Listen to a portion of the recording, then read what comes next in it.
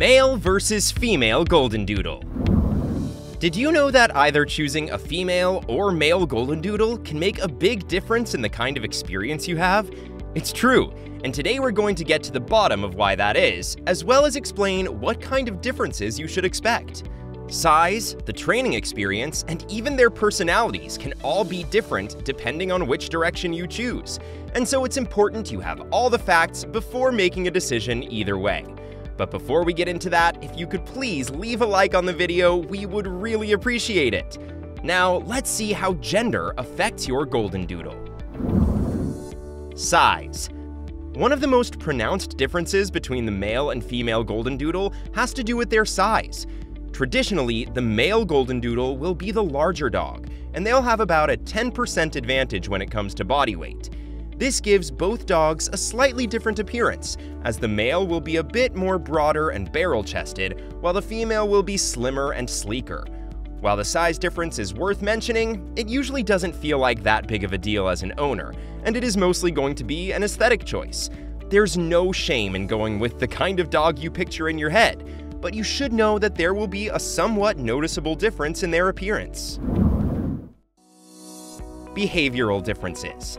Do male and female Goldendoodles have any difference in their behavior? Well, that's a question that the dog community has been talking about for quite a while, with many different theories and opinions circulating around. The general line of thinking is that female dogs demonstrate meeker qualities, meaning they tend to be a little more reserved and that they don't really want to steal the spotlight away from whatever is going on. Male dogs, on the other hand, are considered to be more outgoing and playful, but a little harder to control and much less docile.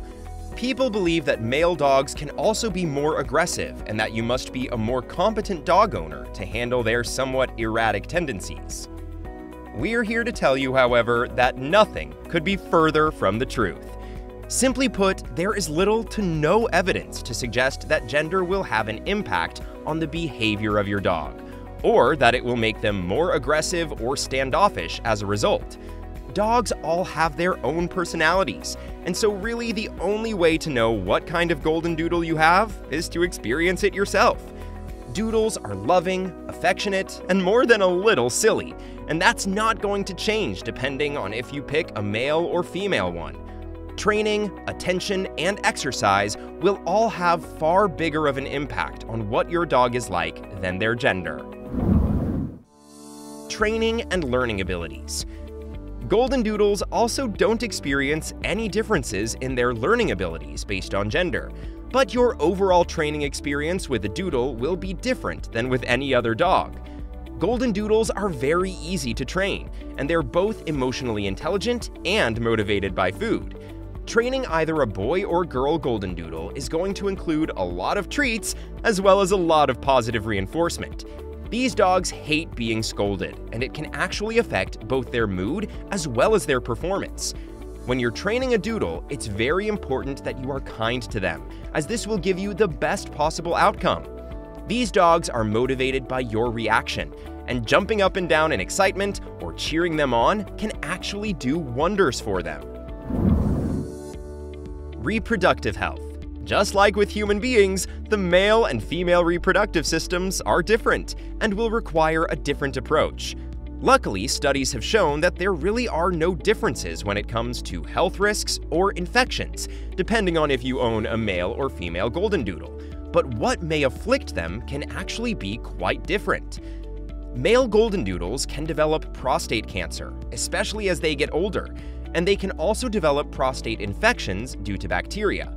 Cysts in the reproductive region, as well as cancer, are potential worries, and so keeping an eye on their health and taking them to a vet often is pretty important.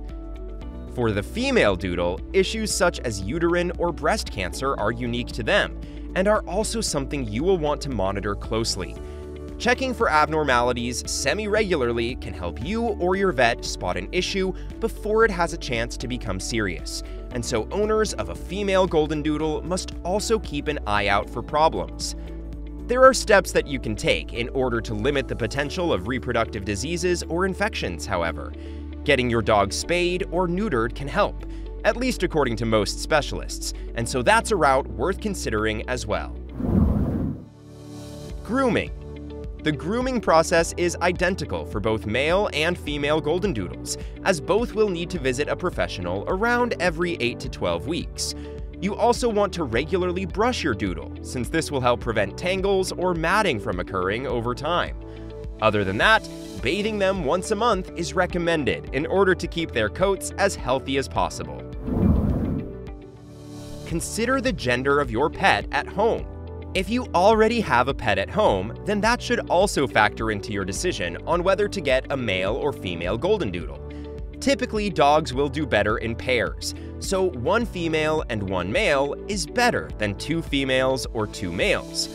Whether or not the dogs have been spayed or neutered is also extremely important, and it can make the process more complicated if they haven't been.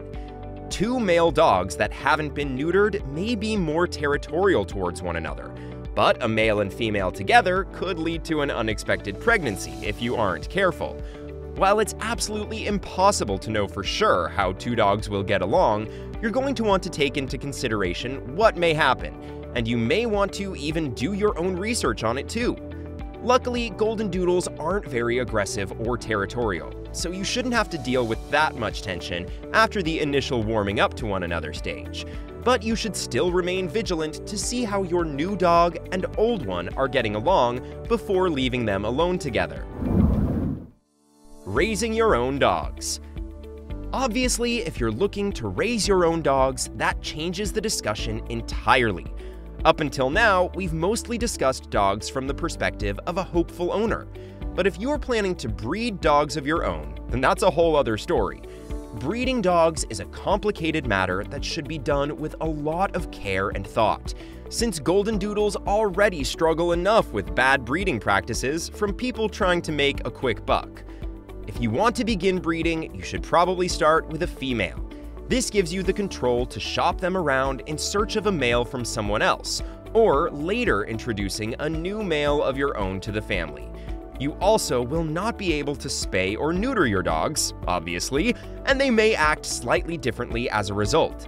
Some people swear by neutering and spaying in order to make them more docile, but some recent research suggests that their overall personality and temperament may not change that much after all. Overall, it's mostly up to preference whether you lean more towards a male or female Goldendoodle. Luckily, the differences between the two are mostly down to the kind of experience you're looking for, and there really is no right or wrong choice on which to go for. But we would love to hear your thoughts down in the comments section on what side you're on, and why you feel that way.